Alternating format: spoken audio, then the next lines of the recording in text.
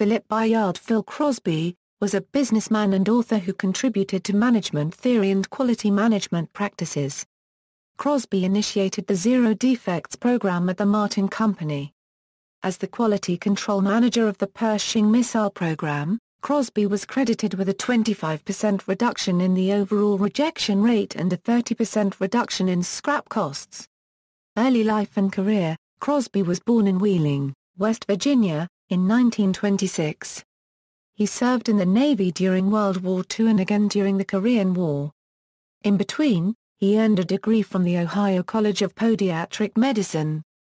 His first job in the field of quality was that of test technician in the quality department at Crosby Corporation in Richmond, Indiana beginning in 1952. He left for a better-paying position as reliability engineer at Bendix Corporation in Mishawaka, Indiana in 1955, working on the RIM-8 Talos missile. He left after less than 2 years to become senior quality engineer at the Martin Company's New Orlando, Florida organization to develop the Pershing missile. There he developed the Zero Defects concept. He eventually rose to become department head before leaving for ITT Corporation in 1965 to become director of quality. Philip Crosby Associates. In 1979, Crosby started the management consulting company Philip Crosby Associates, Incorporated. This consulting group provided educational courses in quality management both at their headquarters in Winter Park, Florida, and at 8 foreign locations. Also in 1979, Crosby published his first business book, Quality is Free. This book would become popular at the time because of a crisis in North American quality. During the late 1970s and into the 1980s, North American manufacturers were losing market share to Japanese products largely due to the superior quality of the Japanese goods. Crosby's response to the quality crisis was the principle of doing it right the first time. He also included 4 major principles.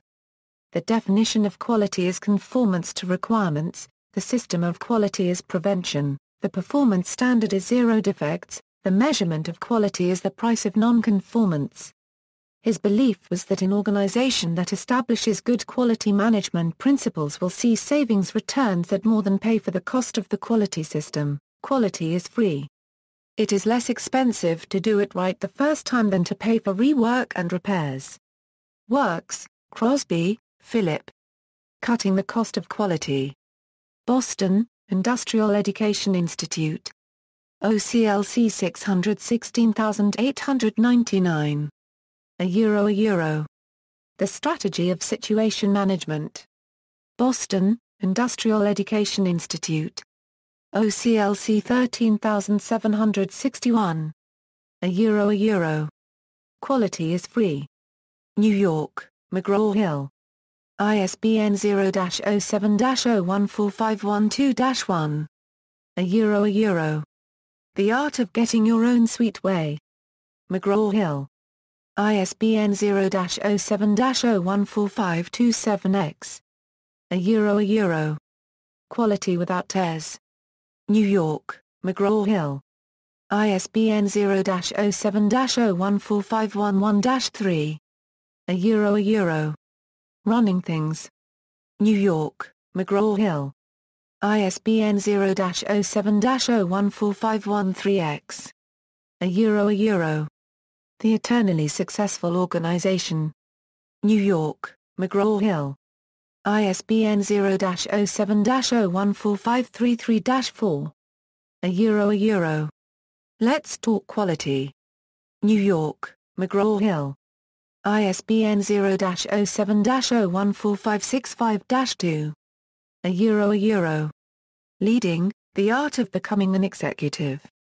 New York, McGraw-Hill.